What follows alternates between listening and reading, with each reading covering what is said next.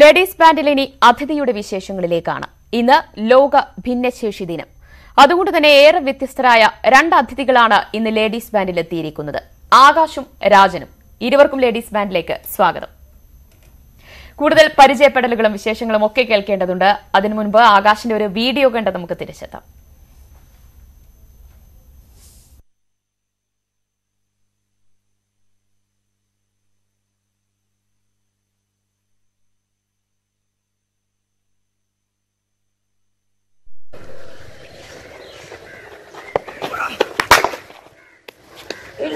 Nice ball.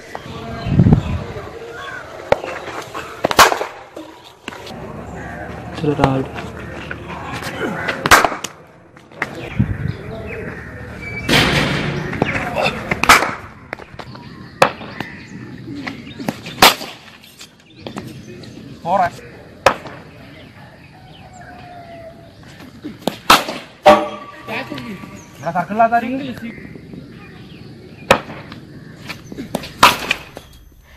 Kilimanoor സ്വദേശിയായ ആകാശിന് കാലം നഷ്ടമാകുന്നത് പുറ്റിങ്ങൽ വെടിക്കെട്ട് അപകടത്തിലായിരുന്നു 2016. ആ പ്രതിസന്ധികളെയൊക്കെ മറികടന്നുകൊണ്ടാണ് ഭിന്നശേഷി ക്രിക്കറ്റ് ടീമിലെ അംഗം കൂടിയായി മാറിയിരിക്കുന്നത് ആകാശ് ഇപ്പോൾ. ഇതോടൊപ്പം തന്നെ രാജന് നമ്മോടൊപ്പമുണ്ട്. കുറച്ച് വർഷങ്ങൾക്ക് മുൻപ് ഒരു വാഹന അപകടത്തിലായിരുന്നു രാജിന്റെ കാലം നഷ്ടമായത്. CRPFിലായിരുന്നു അദ്ദേഹം. ഇപ്പോൾ റിട്ടയർഡായി നാട്ടിൽ ജോലി നോക്കുകയാണ്. രാജിന്റെ ഒരു വീഡിയോ കണ്ട് നമുക്ക് തിരിച്ചെത്താം.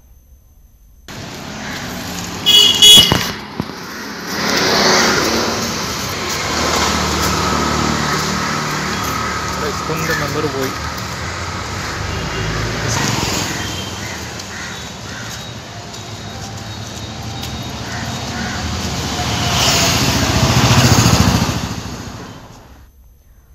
ഇന്ന് ലോക ഭിന്നശേഷി ദിനം. എല്ലാ പ്രതിസന്ധികളെയും ഇല്ലായ്മകളെയും പോരായ്മകളെയും ഒക്കെ മറികടന്ന് ജീവിത വിജയം നേടുന്നവരുടെ ദിനം എന്ന് വേണമെങ്കിൽ പറയേണ്ടി വരും. ഇരുവർക്കും ഒരിക്കൽ കൂടി സ്വാഗതം. ആദ്യം ആകാശിലേക്കാണ്. ആകാശ് 2016 അല്ലേ അപകടമുണ്ടായത്? ഇപ്പോൾ 3 വർഷം പിന്നിടുകയാണ്. അന്ന് ആ അപകടമുണ്ടായത് അന്ന് തൊട്ട് ഇന്ന് വരെ തിരിഞ്ഞു നോക്കുമ്പോൾ എത്രത്തോളം വെല്ലുവിളി നിറഞ്ഞതായിരുന്നു ആ ഒരു ജീവിതം? വെല്ലുവിളികൾ ഒരുപാടുണ്ടായിരുന്നു. അതിനോടൊപ്പം തന്നെ നമ്മൾ നോർമൽ പീപ്പിൾ ആയിരുന്നതുകൊണ്ട് വീണ്ടും ഡിസേബിലിറ്റി ആയപ്പോൾ ആ ഒരു ഡിഫറൻസ് അതെന്താണെന്ന് ഫീൽ ചെയ്യും. അതുവരെ ഇങ്ങനെയുള്ള ആൾക്കാരെ പറ്റി ഞങ്ങൾ അന്വേഷിച്ചിട്ടില്ല. എന്താണ് അവരുടെ സിറ്റുവേഷൻ എന്ന് അറിഞ്ഞിട്ടില്ല. അതെ, അതിനുശേഷം ഇതിനെപ്പറ്റി അറിയുകയും ഈ ഓട്ടോബുക്ക് ഇവിടെ ട്രിവാൻഡ്രത്തെ ശ്രീകാര്യത്ത് ഓട്ടോബുക്ക് അവിടെ ഒന്ന് കാല് വയ്ക്കുകയും അതിന് സഹായത്തോടെ ഞാൻ വീണ്ടും പഴയതുപോലെ കളത്തിലേക്കും എൻ്റെ കൂട്ടുകാർക്കിടയിൽ നാട്ടിലേക്കും ഇറങ്ങുകയായിരുന്നു. എല്ലാവരുടെയും സപ്പോർട്ട് കൊണ്ട് മാത്രമാണ് ഇവിടെ വരെ എത്തിയത്. അതാണ് ഏറ്റവും വലിയ ഒരു നല്ല സപ്പോർട്ട് ഉണ്ടായിരുന്നു. നമ്മളിപ്പോൾ ഡിസേബിലിറ്റി എന്ന് പറയാൻ പറ്റില്ല, ഡിഫറെന്റ് എബിലിറ്റി എന്നാണ് ഞാൻ വിശ്വസിക്കുന്നത്. തീർച്ചയായും അതെ, ആ വേർഡ് തന്നെ അങ്ങനെയല്ല ഉച്ചരിക്കേണ്ടത്. തീർച്ചയായും. എങ്ങനെയാണ് ഈ ക്രിക്കറ്റ് ടീമിലേക്കൊക്കെ കടന്നു വന്നത്? അപ്പോൾ ഈ 3 വർഷത്തിനിടയിൽ തന്നെ ആയിരുന്നു അതോ ക്രിക്കറ്റ് നേരത്തെ ഒരു പാഷൻ ആയിരുന്നു? നേരത്തെ ക്രിക്കറ്റ് പ്ലെയർ ആയിരുന്നു. ആക്സിഡന്റിന് മുന്നേ കളിക്കുമായിരുന്നു. ഡിസ്ട്രിക്ട് ലെവൽ വരെ കളിച്ചിട്ടുണ്ട്. അതിനുശേഷം ആക്സിഡന്റിന് ശേഷം കളിക്കാതെ വീട്ടിലിരുന്നപ്പോൾ ഫ്രണ്ട്സ് തന്നെ വീണ്ടും കളത്തിലേക്ക് ഇറക്കുകയും എൻ്റെ കളിക്കുന്ന വീഡിയോ ഒരാൾ ഷൂട്ട് ചെയ്ത് യൂട്യൂബിലിടുകയും അത് ടീം അംഗങ്ങൾ കണ്ടു. എന്നെ കോഴിക്കോടേക്ക് വിളിക്കുകയും അവിടെ കേരള ടീമിലേക്കും അവിടെ നിന്ന് ഇപ്പോൾ നാഷണൽ ലെവൽ വരെ എത്താൻ സാധിച്ചു. എത്ര നാളെടുത്തു ആ ഒരു ഉയരത്തിലേക്ക് എത്താൻ? ഈ 3 വർഷത്തിനിടയ്ക്ക് തന്നെയാണ് സംഭവിച്ചത്. അതിൽ ഇപ്പോൾ 2 ഇയേഴ്സ് അടുപ്പിച്ചാകുന്നു. 1.5 years കഴിഞ്ഞു. ശരി, രാജൻ എങ്ങനെയായിരുന്നു അപകടം ഉണ്ടായത്? ഒരു കാർ അപകടത്തിലാണല്ലേ ഈ ഒരു തരത്തിലേക്ക് ഒരു ഡിസബിലിറ്റി ഉണ്ടാകുന്നതല്ലേ? അതെ മേഡം, ബസ്സും ബൈക്കുമായിട്ട് എവിടെ വെച്ചായിരുന്നു? എന്റെ സ്ഥലം മാർത്താണ്ടാണ്. എനിക്ക് സംഭവിച്ചത് നാറിൽ വെച്ചാണ് സംഭവിച്ചത്. CRPFിൽ ജോലി ചെയ്യുന്നതിനിടെയായിരുന്നു ഇങ്ങനെ സംഭവിച്ചത്? അല്ല മേഡം, ഞാൻ ഓൺ ലീവിലായിരുന്നു. ശരി, അപ്പോൾ നാട്ടിൽ വെച്ചായിരുന്നു. കുറെ വർഷമായി അല്ലേ? യെസ് മേഡം, 8 years ആയി. ഇപ്പൊ എന്താണ് നാട്ടിൽ എന്താണ് ചെയ്യുന്നത്? ഇപ്പം നാട്ടിൽ ഞാൻ ഗവൺമെന്റ് എക്സാം എഴുതിയിട്ടുണ്ട്. അതിനുവേണ്ടി റിസൾട്ടിന് വേണ്ടി വെയിറ്റിംഗ് ആണ്.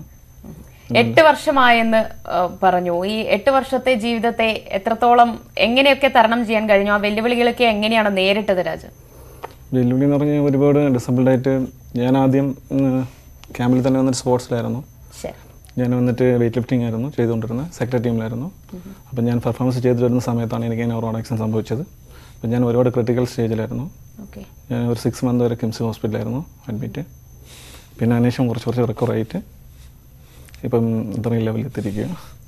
എങ്ങനെയായിരുന്നു? ആരാണ് മോട്ടിവേഷനും ഏറ്റവും വലിയ പ്രൊമോഷനും ഒക്കെ ആരായിരുന്നു? വീട്ടുകാരും സുഹൃത്തുക്കളും തന്നെയായിരുന്നല്ലേ? ഇല്ല, എൻ്റെ ബ്രദേഴ്സും എൻ്റെ അമ്മ. ബ്രദേഴ്സാണ് ഏറ്റവും കൂടുതലും കൂടെ നിന്നത്. പിന്നെ ഫിനാൻഷ്യലായിട്ട് എല്ലാവരാണ് ഹെൽപ്പ് ചെയ്തത്. പിന്നെ അമ്മ 24 hours എൻ്റെ കൂടെ തന്നെ ഉണ്ടായിരുന്നു. പിന്നെ അവർ ഫുഡ് പോലും കഴിക്കത്തില്ല, എൻ്റെ കൂടെ തന്നെ ഉണ്ടായിരുന്നു. ശരി, അങ്ങനെ ആ ഒരു 6 മാസത്തോളം ഈ കിടക്കയിൽ തന്നെ അല്ലെങ്കിൽ ആശുപത്രിയിൽ തന്നെ കിടക്കേണ്ടി വരുന്നത് അത് നമ്മുടെ ജീവിതത്തെ തന്നെ ഇനി അങ്ങോട്ട് എന്നെ കൊണ്ട് പറ്റുമോ അല്ലെങ്കിൽ എഴുന്നേറ്റ് നടക്കാൻ പറ്റുമോ എന്ന തോന്നലൊക്കെ ഉണ്ടാക്കാനുള്ള ഒരു സാഹചര്യമായിരിക്കും ആ സമയത്ത്. അതിനെയൊക്കെ എങ്ങനെയാണ് നേരിട്ടത്? ഒരുപക്ഷെ ഒട്ടേറെ പേർക്ക് ഒരു പ്രചോദനമാകുന്ന ഒരു ജീവിതം തന്നെയായിരിക്കുമല്ലോ അത്. ഞാൻ വന്നിട്ട് എനിക്ക് തിരിച്ചു വരുന്ന എനിക്ക് ഒരുപാട് വിശ്വാസം ഉണ്ടായിരുന്നു.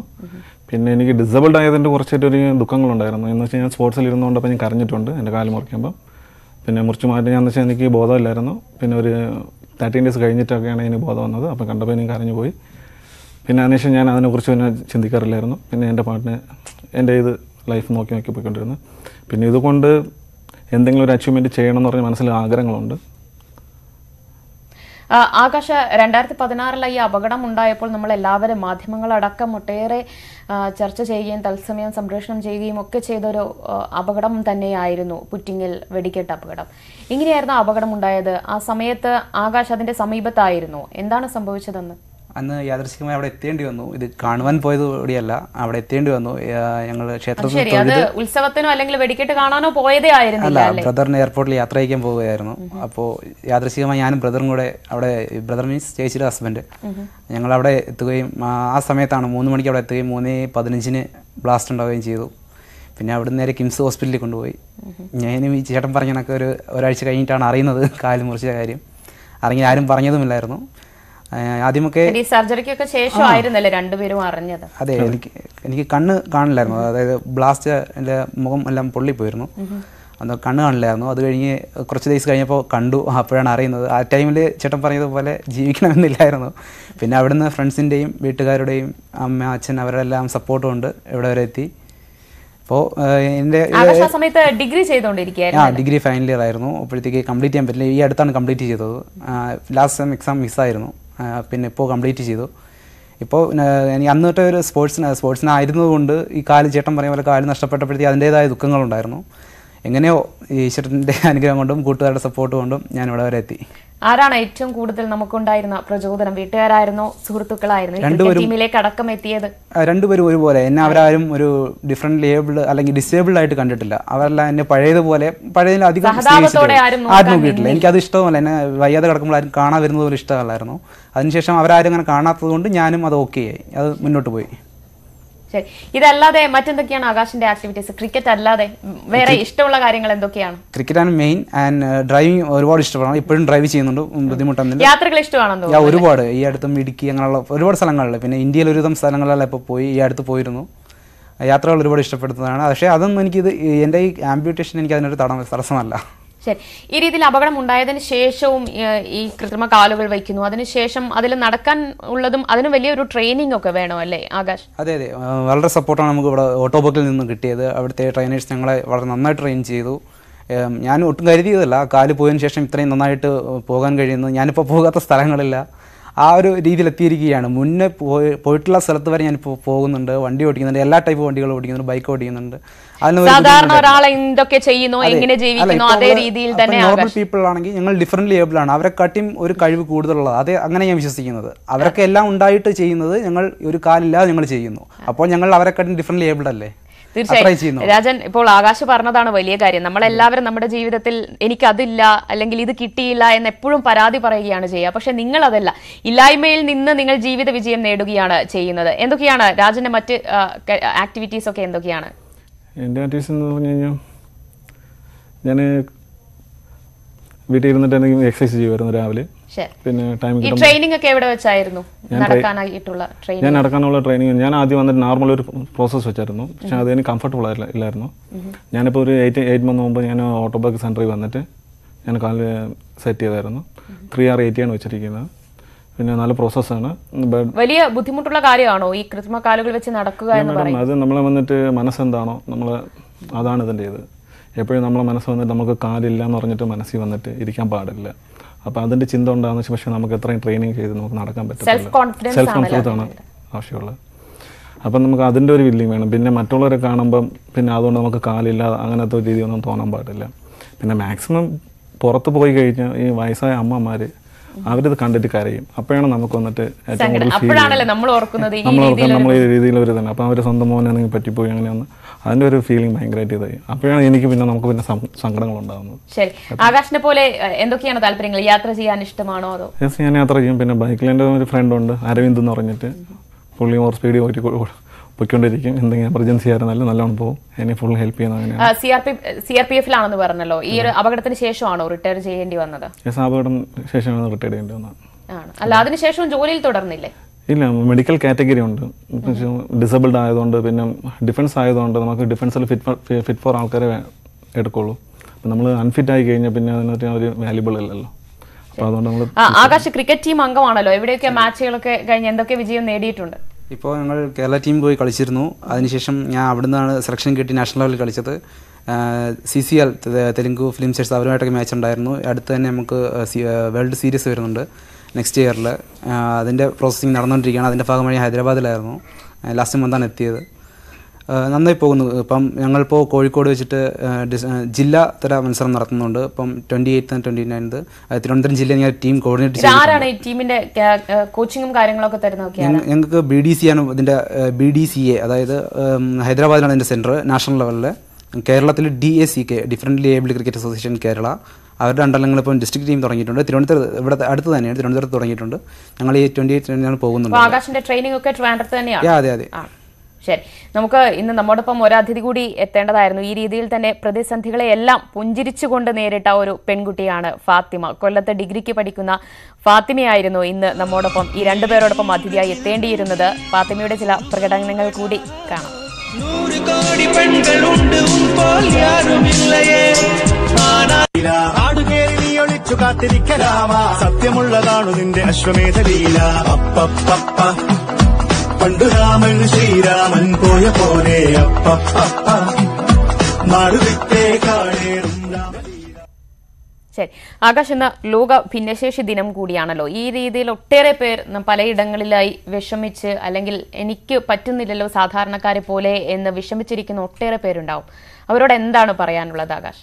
ആ പറഞ്ഞ മനസ്സാണ് നമ്മൾ മാറ്റേണ്ടത്. നമ്മൾ ഒരു കുഴപ്പവുമില്ല, ഞങ്ങൾ നോർമൽ പീപ്പിൾസിനെ കാട്ടിയും കുറവുണ്ട്. പക്ഷേ അത് നമ്മൾ ഓവർകം ചെയ്യുക, വീട്ടിലിരിക്കാതെ പുറത്തോട്ടിറങ്ങുക. നിങ്ങൾക്ക് സാധിക്കും എന്നുള്ള മനസ്സുണ്ടെങ്കിൽ തീർച്ചയായും നമുക്ക് എല്ലാം നേടാൻ സാധിക്കും. ഇത് തന്നെയാണ് എനിക്ക് പറയാനുള്ളത്. എല്ലാവരും ആരും ഞങ്ങൾക്ക് കുറവുണ്ട്, മറ്റുള്ള ഞങ്ങളുടെ ഭിന്നശേഷിയായി കാണും, അല്ലെങ്കിൽ നമ്മൾ കുറവുകളുണ്ട്, ആ ഒരു രീതി കാണുകയും ചെയ്യരുത്. നമുക്കെല്ലാം കഴിയും എന്ന് കരുതി മുന്നോട്ട് പോവുക. തീർച്ചയായും നമ്മൾ മനസ്സിൽ വിചാരിക്കുന്നത് നടക്കും. അതാണ് രാജൻ, നമുക്ക് ഉണ്ട് വെല്ലുവിളികൾ ഒട്ടേറെ കാണും, ബുദ്ധിമുട്ടുകളും കാണും. അതിനെയൊക്കെ തരണം ചെയ്യാനുള്ള മനസ്സ് തന്നെയാണല്ലോ വേണ്ടത് രാജൻ. Yes madam. പിന്നെ നമ്മളെപ്പോലെ വന്നിട്ട് ഒരുപാട് പേരുണ്ട്. പിന്നെ എല്ലാവരും മനസ്സ് ഒരുപോലെ ഇരിക്കത്തില്ല. ഇപ്പം ആക്ച്വലി എൻ്റെ ഒരു ഫ്രണ്ടുണ്ട്. ഇപ്പം ലാസ്റ്റ് CRPF-ൽ പുള്ളിക്ക് പറ്റിയാണ്, ട്രെയിൻ ആക്സിഡൻറ്റ് പറ്റിയാണ്. പുള്ളി ഒരു 6 month വരെ പുള്ളിക്ക് വന്നിട്ട് സ്വന്തമായിട്ട് കാലുപോയതിൻ്റെ നഷ്ടം കൊണ്ട് പുള്ളി സൂസൈഡ് ചെയ്യണം അങ്ങനത്തെ ഒരു മനസ്സുണ്ടായിരുന്നു. അപ്പം ഞാനാണ് പുള്ളിക്ക് പോയിട്ട് അവിടെ പോയിരുന്നിട്ട് സംസാരിച്ച് അങ്ങനെയൊന്നുമില്ല, ഞാൻ ചെയ്യുന്ന ഇങ്ങനെയാണ്, എനിക്കിങ്ങനെയാണ്, നിന്നെയും കാട്ടി ഞാൻ അവസ്ഥയിലായിരുന്നു, ഞാൻ ഇതൊക്കെ പറഞ്ഞവന് മനസ്സിലാക്കി കൊടുക്കുമായിരുന്നു. പിന്നെ അതിനെപ്പോലെ കിംസിൽ വന്നിട്ട് ഇതിനെപ്പോലെ വന്നിട്ട് അവിടുത്തെ ഡോക്ടേഴ്സ് വന്നിട്ട് എന്നെ വിളിക്കുമായിരുന്നു. എന്നെപ്പോലെ വന്നിട്ട് ഒരു പേഷ്യൻ്റായി എന്നെപ്പോലെ കാല് നഷ്ടപ്പെട്ടിട്ടുണ്ട്, ഒന്ന് സംസാരിക്കണം, പുള്ളിയുടെ മനസ്സൊന്ന് പറഞ്ഞ് മനസ്സിലാക്കണം എന്ന് പറഞ്ഞ് എന്നെ വിളിക്കുക. അപ്പം ഞാൻ അതിനെ പോയിട്ട് സംസാരിച്ചിട്ടു. അങ്ങനെയൊക്കെ എന്നെക്കൊണ്ട് മാക്സിമം വന്നിട്ട് എന്നെപ്പോലെ എപ്പോഴെങ്കിലും നമ്മുടെ ഈ സൊസൈറ്റിയിൽ നിന്ന് നിങ്ങളെ മാറ്റി നിർത്തുന്ന തരത്തിലേക്ക് എപ്പോഴെങ്കിലും ഒരു തോന്നലുണ്ടായിട്ടുണ്ടോ? ഇതൊരു കുറവാണെന്ന തരത്തിൽ, അല്ലെങ്കിൽ ആ ഒരു സഹതാപ മനോഭാവത്തോടു കൂടി നോക്കുന്ന ആ ഒരു തരത്തിലേക്ക് മാറിയിട്ടുണ്ടോ? അതോ എല്ലാ പൂർണ്ണ പിന്തുണയാണോ നിങ്ങൾക്ക് ലഭിക്കുന്നത്? ആണ്. ശരി, വീട്ടിൽ നിന്നായാലും കുടുംബത്തിൽ നിന്നായാലും സമൂഹത്തിൽ നിന്നായാലും അങ്ങനെ തന്നെയാണ്. ശരി ആകാശ, എന്താണ് ഇനിയൊരു നമ്മുടെ ഒരു ഏതെങ്കിലും ഒരു ലക്ഷ്യത്തിൽ എത്തിച്ചേരണം, അല്ലെങ്കിൽ എത്രത്തോളം ഉയരത്തിലെത്തണം? ഒരു ലക്ഷ്യമുണ്ടോ? ജീവിത ലക്ഷ്യം എന്താണ്, അല്ലെങ്കിൽ സ്വപ്നം എന്താണ്? ഉണ്ട്. ചെറുപ്പം മുതലേ സ്പോർട്സ്മാൻ ആയ ആഗ്രഹം. ഇപ്പോഴും ഞാൻ അതിനെ ഫോളോ ചെയ്യുന്നുണ്ട്. അതിൽ എനിക്ക് ഉന്നത വിജയത്തിലെത്താൻ കഴിയുമെന്നാണ് ഞാൻ വിചാരിക്കുന്നത്. എനിക്ക് കഴിയുമെന്ന് ഞാൻ ഉറപ്പായിട്ടും പറയുന്നു. എനിക്ക് പറ്റും, അത്ര. ശരി, രാജൻ എന്താണ് സ്വപ്നം? എന്താണ് ഇനി അങ്ങോട്ടുള്ള ജീവിതം? പിന്നെ അടുത്ത ജീവിതം എന്ന് പറഞ്ഞു കഴിഞ്ഞാൽ ഇപ്പം പെടുന്ന പെൻഷനായി, പിന്നെ സ്റ്റേറ്റ് ഗവൺമെൻറ് തന്നെ അടുത്തൊരു ജോബ് കിട്ടി, പിന്നെ 4 പേർക്ക് ഹെൽപ്പ് ചെയ്യാൻ പറ്റുമെങ്കിൽ ഹെൽപ്പ് ചെയ്യണം, അങ്ങനെ ഒരു മെന്റാലിറ്റിയാണ്. ശരി, രണ്ടുപേരുടെയും വീട്ടിലെ വിശേഷങ്ങളും കൂടി പറയാം. വീട്ടിൽ ആരൊക്കെയാണുള്ളത് ആകാശ്? വീട്ടിൽ ചേച്ചിയുണ്ട്. ചേച്ചിയുടെ ഹസ്ബൻഡും എന്നെ പോലെ ഒരു ആക്സിഡൻ്റ് ആയി. പിന്നെ അച്ഛൻ, അമ്മ. ശരി, രാജന്റെ വീട്ടിൽ? ഞങ്ങളുടെ വീട്ടിൽ മേഡം 6 പേരുണ്ട്. ശരി. പിന്നെ അച്ഛനില്ല, അമ്മ, പിന്നെ എൻ്റെ മൂത്തത് 3 ബ്രദറാണ്, പിന്നെ ഒരു സ്മോൾ ബ്രദറുണ്ട്, പിന്നെ ഒരു അനിയത്തിയുണ്ട്. തീർച്ചയായും എന്തായാലും നിങ്ങളെ രണ്ടുപേരുടെയും മുഖത്ത് ഇങ്ങനെ നിറഞ്ഞു നിൽക്കുന്ന പുഞ്ചിരി മായാതെ ഇരിക്കട്ടെ. എല്ലാ വിജയങ്ങളും ഞങ്ങളും നേരിടുകയാണ്. ഉയരങ്ങളിലേക്ക് എത്താൻ സാധിക്കട്ടെ. വളരെയധികം നന്ദി ഇരുവർക്കും ഞങ്ങളുടെ അതിഥിയായി എത്താൻ സാധിച്ചതിന്. പറഞ്ഞോളൂ മേഡം. പിന്നെ എന്താ ചെയ്യുന്നത്, നമ്മൾ പ്രോസസ്സ് വയ്ക്കുന്ന സമയത്ത് എന്ന് പറഞ്ഞാൽ GST ഗവൺമെൻറ് ത്രൂവായിട്ടാണ് GST 5% ചെയ്യുന്നത്. നമ്മളെ കൊണ്ട് മാക്സിമം ഉള്ളത് മറ്റേ അത് വാങ്ങിക്കുന്ന സമയത്ത് നമുക്കിത് പേയ്മെൻറ്റ് ഒരുപാട് കൂടി പോകുന്നുണ്ട്. അപ്പോൾ അതിൻ്റെ ഗവൺമെൻറ് അത് കുറച്ച് തീർച്ചയായും സർക്കാരിന്റെ ഭാഗത്ത് നിന്ന് നിങ്ങൾക്ക് ലഭിക്കേണ്ടതായ സഹായങ്ങളും ആനുകൂല്യങ്ങളും ലഭിക്കേണ്ടതുണ്ട്. അഫോർഡ് പറ്റത്തില്ല. തീർച്ചയായും അത് അത്തരത്തിലുള്ള കാര്യങ്ങളും സർക്കാരിന്റെ ശ്രദ്ധയിൽ വരട്ടെ എന്ന് നമുക്ക് പ്രതീക്ഷിക്കാം. നന്ദി ഇരുവർക്കും.